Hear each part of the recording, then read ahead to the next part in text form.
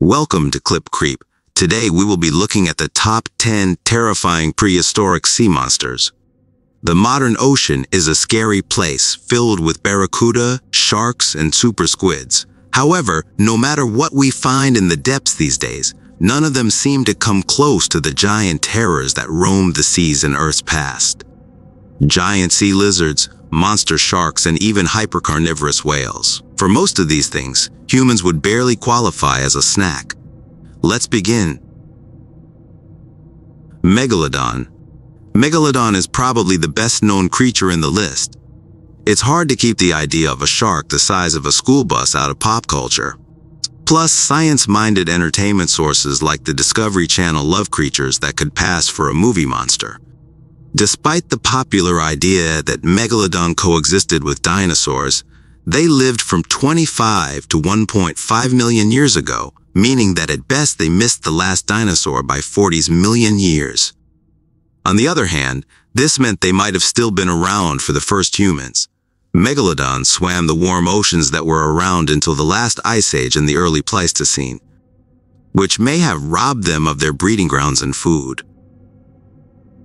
Liopleurodon. If Jurassic Park had an aquarium scene, and actually featured more animals from the Jurassic period, Liopleurodon probably would have been in it. Although the actual length of these beasts is contested, some scientists have claimed lengths in excess of 50 feet. Most agree that it was around 20 feet in length, with a full fifth of that being pointy-toothed head. When the mouth of the smaller estimate is still plenty large to eat you whole, I think that is perfectly huge enough. Scientists have tested the paddle design of these creatures on small swimming robots and found that although they would not have been incredibly fast, they were incredibly agile. They also would have been able to make short, fast-to-burst attacks like crocodiles, which in no way makes them any less intimidating. Basilosaurus. Despite the name and appearance, that is not a reptile, but actually a whale. Basilosaurs were predatory ancestors of modern whales and could be 50 to 85 feet long. It is described as being the closest a whale has ever come to being a snake because of how long and sinuous it was. Imagine swimming in the ocean with an 80-plus foot long alligator snake whale. Physical evidence suggests that Basilosaurus did not have the cognitive ability of modern whales, nor the ability to echolocate, and could only navigate in 2 dimensions, so no deep diving or breaching. So at least this monster whale was dumber than a bag of prehistoric hammers and could not chase you if you dove or scrambled out on dry land. Jaekelopterus Rhenaniae. Nothing about the words sea scorpion are comforting to begin with, so this should not come off as too awful.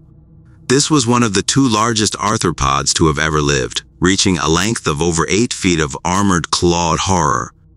Most of us freak out at the thought of inch-long ants and foot-wide spiders, so it's easy to imagine screaming like a little girl if you ever stumbled across a living one of these. On the plus side, sea scorpions, Eurypterids, have been extinct since before the dinosaurs. Having been wiped out in the Permian-Triassic extinction event, which killed 90% of all life on Earth, and are only survived to some degree by horseshoe crabs, which are even less formidable than regular crabs. There is no evidence that any sea scorpions were actually venomous, but the structure of their tail is similar to a modern scorpion's, so it might have been. Mauisaurus. Mauisaurus was named after the Maori god Maui, who pulled the islands of New Zealand up from the seafloor with a fishhook, so already you know this thing is going to be enormous. The neck of Mauisaurus measured up to 49 feet long, the longest proportionate neck of any living thing aside from some sauropod dinosaurs. Their overall length was about 66 feet, and that ridiculously long neck had plenty of vertebrae, implying that it was flexible. Imagine a snake strung through a sea turtle with no shell, and you have an approximate idea of what this thing looked like. It lived back in the Cretaceous era, meaning that creatures that jumped in the water avoid velociraptors and tyrannosaurs had to contend with these. The jury is out on which is worse. As far as science can tell, Mauisaurus was limited to the New Zealand area. Dunkleosteus. Dunkleosteus was a 30-foot long carnivorous tank. It was outlasted by sharks, but I'm sure that is small consolation for the variety of creatures this beast ate. Instead of teeth, it had bony ridges like a turtle.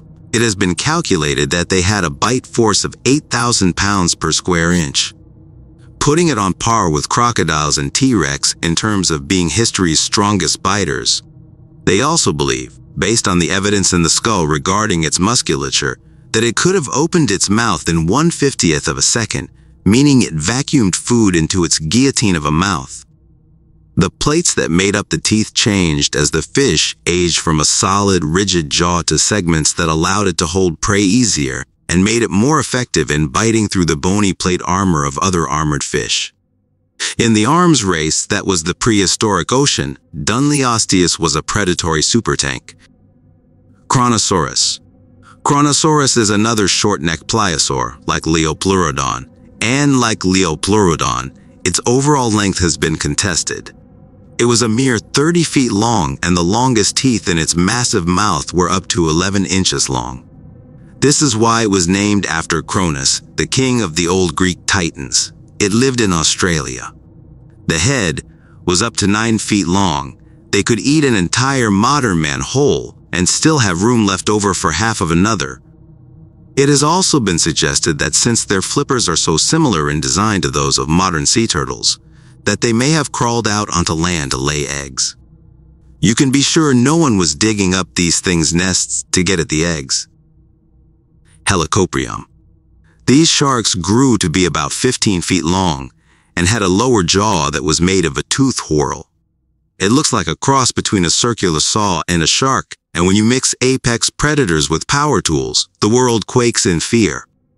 Helicoprion's teeth were serrated, implying that they were definitely carnivores, but there is some debate as to whether their teeth were in the front of the mouth, as shown in the picture, or if they were farther back, which would suggest a softer diet, like jellyfish.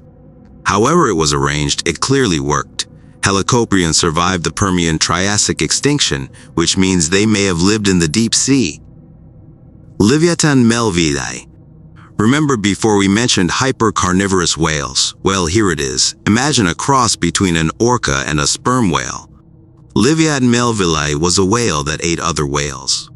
It had the largest teeth of any animal to ever use their teeth to eat, the teeth topping out at 1.2 feet. They lived in the same oceans and ate the same food as the Megalodon, so this whale actually had to compete with the largest predatory shark ever. Not to mention their head was 10 feet long and featured the same echolocating equipment as modern toothed whales, making them much more effective in murky water. In case it was not obvious, this beast was named after the Leviathan, a giant sea monster from the Bible, and Herman Melville, who wrote Moby Dick. Giant Stingray. At 17 feet across, has a 10-inch poison spike in its tail and strong enough to drag a boat filled with people. A prehistoric superfish that is still lurking around in fresh and brackish waters from the Mekong River to northern Australia. Stingrays have been around since a few million years after the dinosaurs died out and have proven to be a successful design, much like the sharks they descended from. The giant stingrays use that tried and true ancient design, but have somehow managed to survive ice ages and even the catastrophic Toba event. They were featured on Animal Planet's river monsters and are incredibly dangerous to fool around with, even if you don't know you are fooling around with one. They are notorious for putting their neurotoxin-covered spike completely through limbs. I guess on the plus side, if there is one, at least these prehistoric sea monsters won't try to eat you. If you have made it this far, thank you for watching. If you enjoyed, leave a like and comment what you want to see next. Subscribe on YouTube and follow on Rumble so you never miss a video. See you in the next one.